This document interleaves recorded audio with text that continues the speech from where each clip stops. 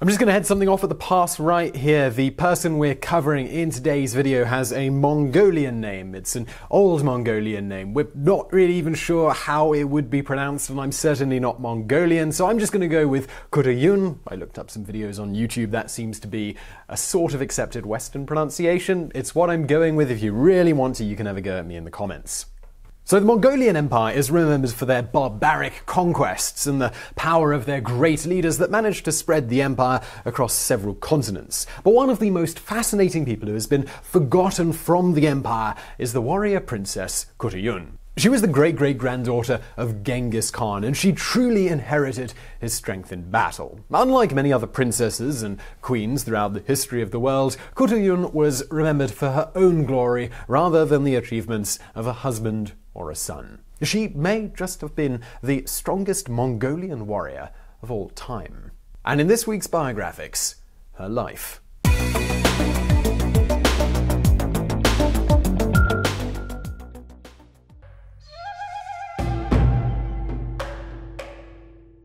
Before we get into the details about the life of Khutulun, it's important to go over some of the details of the Mongolian Empire. For thousands of years, various tribes in Mongolia went to war with one another, and they were never united under one single government. Land and horses were taken as spoils of war, women and children were seen as the property of men, and they were used as trophies of conquest. Powerful men had more than one wife, and chieftains typically had a harem. Genghis Khan became the first leader to unite all of Mongolia. He achieved this by training his army to be masterful warriors that were stronger than any other army in the world. They trained falcons to send messages and communicate with one another, which helped him to spread his army over vast territories. He pushed his men to train harder to become a new breed of super warrior. Genghis Khan once said, "A man's greatest pleasure is to defeat his enemies, to drive them before him, to take from them that which they possessed, to see those whom they cherished in tears, to ride their horses, and to hold their wives and daughters in his arms." Genghis Khan's army was so strong they were able to defeat the tribes one by one. After uniting Mongolia, he set his sights much farther than his own country. He wanted to become the ruler of the entire world. He took over parts of Asia, the Middle East, and Europe. It became the largest empire in the history of humanity.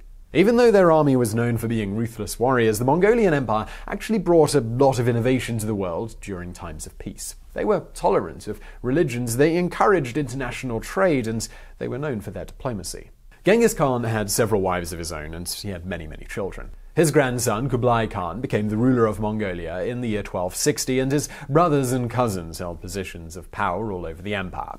Unfortunately for Kublai Khan, he was not as feared as his great-grandfather had once been, and Mongolia would eventually begin to break off into civil wars. Kublai Khan would even go to war with his own brother, Arikh Bok. A man named Kaidu was Kublai Khan's cousin, and he was the leader of the House of Ogadai. The two cousins disagreed with one another on how to run the empire, and this would eventually cause them to go to war as well. Kaidu had 14 sons, but his favorite child by far was his daughter Khutulun. An Italian explorer called Marco Polo wrote down the history of the Mongolian Empire whilst living amongst Kublai Khan's royal court. Most of what is known about Khutulun's life came from his books, as well as some comments made by a Persian statesman named Rashid al-Din. She was called by several names, including Ai-Gyam, which translates to shining moon. While this is a beautiful name to give to a baby girl, she would grow up to prove that she was far from a dainty princess.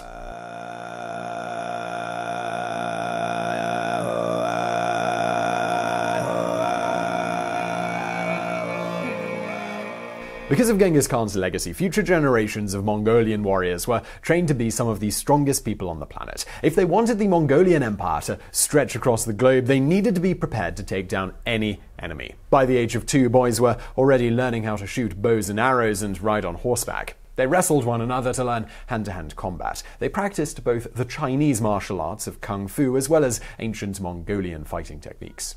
They weren't just doing all of this training on foot either. All of their fighting techniques also needed to be executed while riding at high speeds on horseback. This included both wrestling and archery. Because of this, their enemies would almost never be able to knock a Mongolian off of his horse, no matter how hard they tried. In Mongolia, horses are a huge part of their culture. The number of horses actually outnumbers the human population. People ate horse meat and they drank mare's milk. This milk was actually fermented into an alcoholic beverage, which is considered to be the national drink of Mongolia to this very day. There is a saying, a Mongol without a horse is like a bird without the wings. While all of this training, fighting, and partying was normal for boys, it was almost never taught to girls. Women were expected to be delicate and subservient to men while they took care of the farming, the child-rearing, and various household tasks. Khutulun was a tomboy since she was young, and she wanted to practice fighting with the boys far more than she was willing to dance or play with dolls. In his record of his adventures, Marco Polo describes Khutulun as looking statuesque. She was so tall, one might mistake her for a giantess. Since the members of the royal family always chose the most beautiful women in the country to take as their wives, she would have also been very pretty, most likely looking like a modern-day supermodel. But unlike most princesses, Khutulun isn't remembered for her looks. She was known for her incredible wrestling skills. You could say that she was the world's first celebrity female wrestler long before the ages of Glow and the WWE. She was so ahead of her time, it would take hundreds of years after her death before female wrestling would even be an acceptable sport around the world. Mongolian-style wrestling is very different from what you see on TV or even what you saw in your high school. There was no separation of weight class, just two people lock arms and they try to push each other over in any way they can. Imagine arm wrestling, only using your entire body to push the other person down to the ground. Once the opponent is knocked to the floor, the person who remains standing is the winner. Because of this, the person's physical strength usually determines who the victor will be. Khutulun practiced wrestling and continued to get stronger every day. She was soon better than any man she had ever gone up against, and she had the goal of becoming the strongest wrestler in the world. When she was old enough to get married, several suitors began to show interest in making her their wife. Her father, King Kaidu, began to prepare some eligible suitors for her. Khutulun was not afraid to speak her mind to her father and rebelliously announced that she could never marry a man unless he was able to defeat her in a wrestling match. At that time, even princes were not usually able to choose who their wife would be. Politics, it trumped falling in love, and marriages were usually meant to keep peaceful ties across the empire. But since she showed so much strength, Kaidu gave his daughter his word that she would be free to marry any man of her choosing. An official proclamation was written and spread across the empire announcing that his daughter was looking for a husband as long as he defeated her in wrestling. The entry fee was 100 horses. If they lost, they'd have to forfeit their horses to the House of Ogedai, which would only increase the wealth and power of their army. Despite the fact that horses are such a huge part of Mongolian culture, people usually only had one or two per household, if they were lucky. Owning 100 horses was no simple task. A man would have had to come from some kind of nobility to even collect the entry fee. We know that at least 100 men showed up at the House of Ogedai to challenge Khutulun to a match, because she collected a fleet of over 10,000 horses. It's safe to assume that many of these men who came to win the match were probably feeling overly confident before they arrived. They probably thought that defeating a princess would be a piece of cake, but they left feeling totally humiliated. It probably took a few matches before word spread that this was no ordinary princess and that men would need to train before they could even think about challenging her. These wrestling matches were talked about throughout Mongolia, and many people like Marco Polo traveled to see the fights. Khutulun would show up wearing a garment called kendor. This was usually worn by men when they practiced the martial arts, but she would show up wearing a version that was made with expensive fabrics. Her suitors usually showed up wearing a similar style. Even though they were fighting, they still showed up looking their best to the crowd.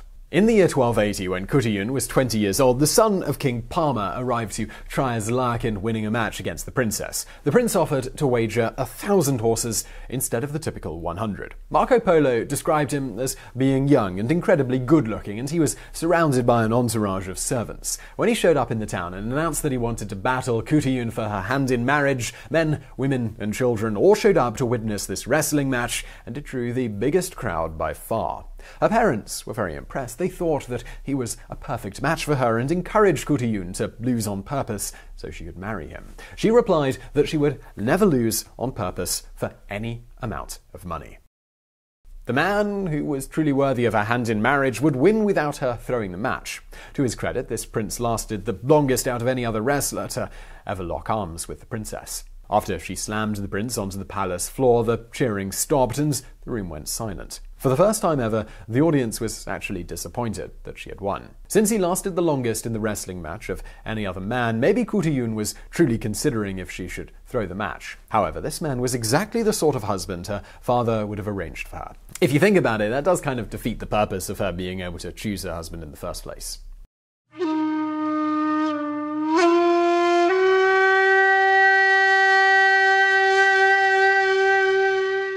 After years of kicking ass and taking names, people began to wonder why Khutulun wanted to be a single virgin for the rest of her life. Rumors began to spread about her. In modern times, one might assume that she was a lesbian, was asexual, or perhaps even transgender. Despite Mongolia being one of the most progressive countries in the world at that time, they were still not accepting of homosexuality. So it's very possible that Khutulun had a strong sense of self, and she wasn't going to allow her father to force her into a marriage that would make her miserable. At the time, the idea of being a lesbian wasn't even an option in the minds of the public. Rumors spread that Kaidu may have even had an incestuous relationship with his daughter. However, this is probably unlikely. Unfortunately, it's a rumor that was said of a lot of women back then. It was just so out of the ordinary that a daughter was held in such high regard by her father and that he allowed her to remain unmarried. The situation was so odd, people simply didn't know what to make of it. According to a Persian statesman named Rashid al-Din, Khutulun was fighting so hard for freedom because she was in love with a man named Ghazan. He was the Mongolian leader of the Persian territories and a direct descendant of Genghis Khan as well. That meant that they would have been cousins, and maybe their union would have been forbidden because they were too closely related. Whether the theory is true or not, Khutulun never did marry Ghazan. He is remembered for converting to Islam and setting the new precedent for future rulers in modern-day Iran. He married another princess named Khutulun, who was nicknamed the Blue Princess and remembered for her stunning beauty. Marco Polo helped escort her across the desert to meet her new husband. Khutulun would have been the polar opposite of this dainty, frail princess. It's possible that her heart belonged to a man that she simply couldn't have. We never do learn if Khutulun got married, if she remains unmarried, having affairs with men, or if she was secretly enjoying a harem of her own. Most historians believe that she was single for the rest of her life because a royal wedding surely would have been on the record somewhere. What we do know, though, is that if she got married, she would have never been allowed to live out her one true passion in life, which was to be a warrior, and she continued to do just that.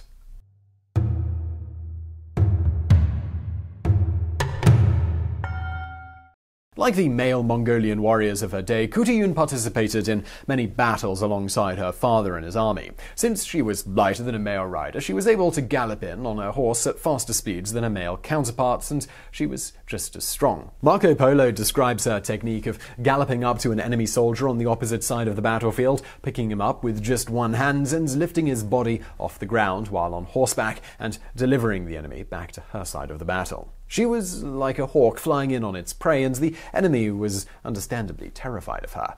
Kaidu Khan felt that Khutulun was the best warrior in his army, and she would have been a very capable leader. She was even given a silver medallion called Gurji to wear around her neck. This is like the modern-day equivalent of becoming a decorated general. She is the only Mongolian woman to ever hold that honor. And let's just appreciate that statement for a moment. For Kaidu to say that his daughter was the strongest warrior in his entire army is a big deal. Even in modern times, it would be almost unheard of to say that a woman is stronger than an entire army full of men, and the Mongolians, they were born and bred to be war machines.